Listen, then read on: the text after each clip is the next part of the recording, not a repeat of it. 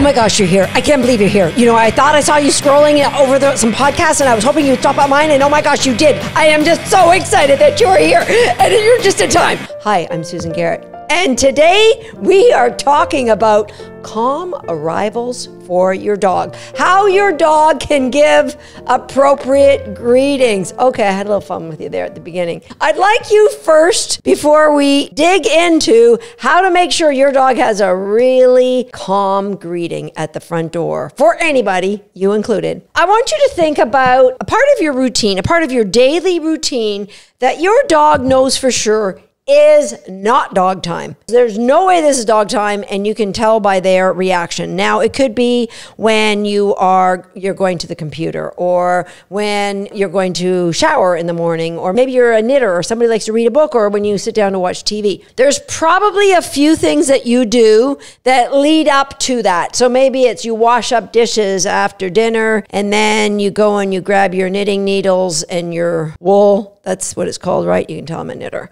I'm pretty technical like that. I don't know what it is. It doesn't matter. We sit down. Like, there are things that your dog knows. There's a pattern. Like I talked about in episode number 16, the thing before the thing. Your dog anticipates patterns of reinforcement and patterns that are not very reinforcing. For example, when I go to have a shower in the morning, I go into my bathroom and I turn on the shower because it takes a while for the water to heat up. Then I go into the closet, I pick out some clothes, and I come back into the bathroom. There's no dogs there. Now, normally when I step into the bathroom, I get at least a couple of dogs going, "Oh, you're going to the bathroom? This is going to be fun. I like it when you go to the bathroom because you can pat me, you can talk to me, everything's good." But when I turn on the shower and go into the closet, they know this is not dog time. And they're gone. I don't know where they go. They just go chillax somewhere because it's not dog time. It doesn't take many repetitions of me turning on the shower, going into the closet, grabbing some clothes for me to have no dogs in that bathroom. As soon as I turn on the shower, it's gone. This is not dog time. All right, so maybe you go to do computer work. You go to maybe sit and learn something from one of my online classes after dinner. So you have a routine, and your dog will learn this is not dog time. Now, think about a part of your daily routine that absolutely is dog time. Maybe it's when you take them for a walk. Now, there are things that will tip your dog off that this is dog time. Maybe it's a certain time of day, part of a routine that happens at the same time of day. And maybe it's you sitting down to lace up your shoes, you get your coat, and what happens is your dog, thing before the thing, they're figuring out this is dog time. And then they start singing the songs of the people so that everybody knows this is dog time. And then they start maybe spinning and bouncing off you. It's dog time. It's dog time. Because they're anticipating this is dog time. And by the time you grab the leash and get to the door, you know, they're like super excited because it's dog time. Right? Now, what has happened when you have a dog that has inappropriate greetings at the front door? They think when a door opens that this is dog time. And it happens innocently enough because when we get a dog, a brand new dog, it might be when we get a new puppy. It could be when you get a new rescue dog. Come on, we're excited. We are so excited. And so our first day home, we might rush home and like, oh my gosh, I love you so much. And then you got to tell your friends, I got a new dog. I got a new puppy. I got a new rescue dog. You got to come see him. Oh, I'm going to come see him. So they come through the door. Where is he? Let me see him. I want to meet the new dog. And then you call your family. I got a new dog. Can you bring the kids? It'd be really good for the dog to meet kids. Can you bring the kids? So then the kids come through the door. And then it doesn't take many visits because already we're at 3-4 times the dog learns there's a car door slam, there's footfalls on the sidewalk, the door's open, and then it's dog time. It's dog time. Oh my gosh, it's dog time. I'm going to sing this song to my people. I'm going to jump up and down. I'm going to bounce off at you. It's dog time. And so that gets reinforced over and over and over again when our dogs are new or we have our new puppy, and then we don't like it. Now, some of you may say, oh, Susan, it's okay. Like, this is all fun. I love listening to this, but I like when my dog greets me at the door. Like, you know, I love my dog and I want him to know I love him. But here's the thing. Here's what happens during dog time. It's part of our routine that the dog can predict. And so if you always take your dog walking within a few minutes of the same time of day every day, which, by the way, I don't think is a great idea. But if you do, your dog's going to start, nosing you. It's almost dog time. Excuse me. Why are you still sleeping? It's almost dog time. It's almost dog time. And so what happens is if that schedule gets bumped off, then the dog gets more and more anxious. It's dog time. Where are they? It's dog time. They should be here by now. And so the dog might then start extrapolating that I hear a car going down the road, or if you live in a condo, somebody's walking by the condo door. It could be dog time. They might be stopping. It could be dog time. And so what you're doing by creating or allowing this kind of front door greeting to carry on is you are actually contributing to the anxiety of your dog. And none of us wants our dogs to live with anxiety. None of us. We want our dogs to be calm, right? We love our dogs and we want them to live their best life ever. And so we want it to be really clear that it is us intentionally triggering dog time, right? My dogs know when it's dog time. I mean, Tater Salad is just a crack up. I've mentioned this on podcasts before. He knows in the morning if I'm going in a car or if I'm going to the building versus if I'm going to walk around the field. Walking around the field, not high on his fun to-do list. Going to the building or going in the car any time of day. He could be sound asleep in the middle of the night. And if you pick up a set of Keers, oh, it's dog time? We're going in the car? It's dog time. He loves dog time.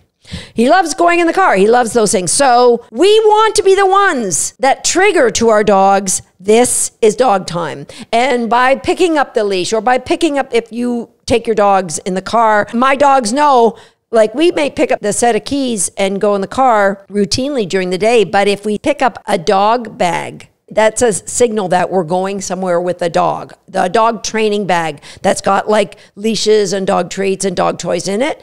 We pick that up and put it over our shoulder and then go to grab the car keys. Oh, game on. It is dog time. And they know it, right? So the goal is that we trigger dog time. That falls on the sidewalk leading up to the front door can't be what trigger dog time. And so that's what you've got. Then we've got to change it. Now, when John and I, before we moved to this property, we really didn't have many people visit us. And so we were in control of our coming and goings. And the routine that we led, we never had any kind of barking or chaos at the door for anybody. Even if somebody did knock on the door, they would be like, hey, someone's at the door. And then they were quiet because that was never dog time. And how did we get there is, you've heard this before. You've heard this on this podcast. I bet you've heard this from other trainers. What you may not have registered is the true meaning of what it means when somebody says you should always have calm arrivals and departure with your puppy or dog. What does that exactly mean? I want to just share the details of it. It means back when I used to leave the house to go to work, when I would come back home, I would love to say, oh my gosh, I missed you too, but I didn't. I would come home. The first thing I would do is go to the bathroom because, I had to do that. And then I would come out, and my dog would always come to the bathroom with me, and I would then come out and I'd let the dog out to go to the bathroom. Then they'd come in, the dog or dogs would come in if I had more than one, and then I'd pick up the mail and just quickly sort through, is anything exciting? Nothing exciting. At this point now, I would go and get changed. So maybe 5 minutes has gone by. Once I got changed, then I would get their leashes and gather them and be going for a walk. And so it was dog time. And that was okay because it was triggered by my activities. So I really did, Susan, you didn't say hello. You did nothing. That was kind of rude. No, it wasn't. I just walked in and I just went about my business. It wasn't dog time. It was just like, oh, she's having a shower. Oh, she's going to work on the computer. Oh, she's going to read a book. Those aren't dog times. No need to start singing the songs of your people. It's not dog time. All right. Now, it's easy for me to say, yeah, you can control your comings and going, but what about the other people? And this is where we have a problem living in this house, because there's a lot of people who come to visit here, and there's a lot of people who particularly are crazy about Tater Salad.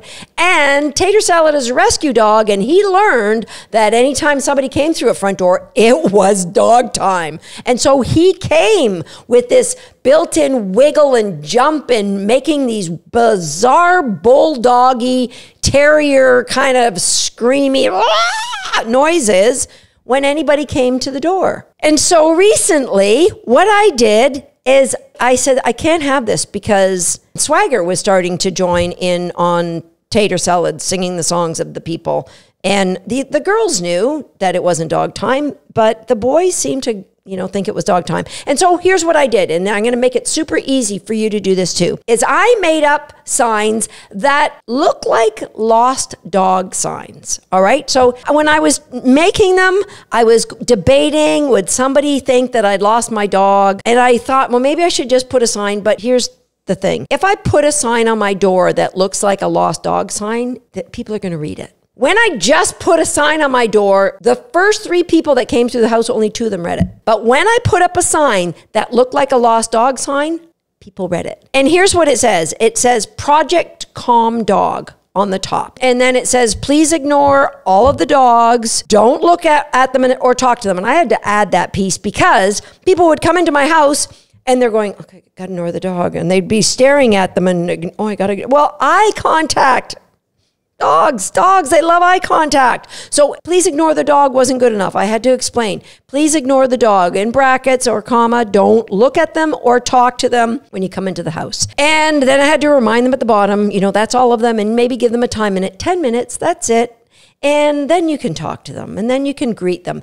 And so the dogs, after 5 or 10 minutes, I make it 10 because to be on the safe side, there is no pattern that every single person coming into my house is going to do the same that will trigger when dog time is.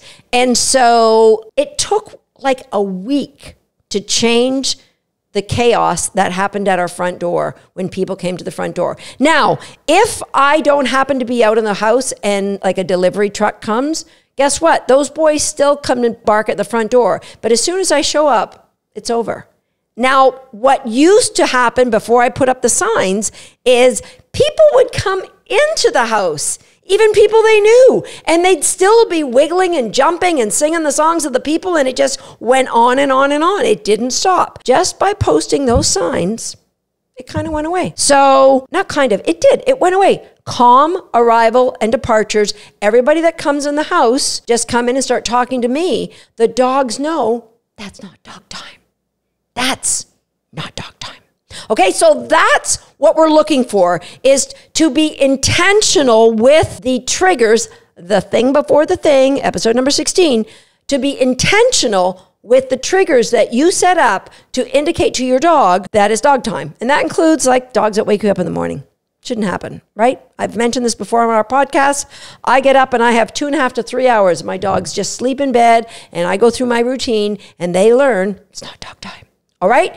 If you would like a copy of the sign that I've got posted on the front door, I actually made an extra, well, let me tell the truth. Sharon on the team made an extra copy of the sign. I originally made it so that it's appropriate for those of you who have a single dog or those of you who live in a multi-dog household. If you'd like to download a copy of that, I'll put the link in the show notes. So that's it for today's Shape by Dog. Please, for your dog's sake, make an effort to just hold off telling them how much you love them for at least 5 to 10 minutes when you get home every day.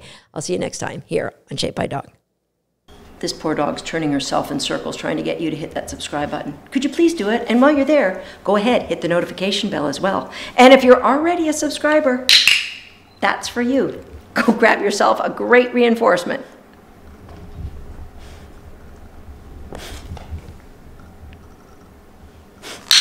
You're such a goof.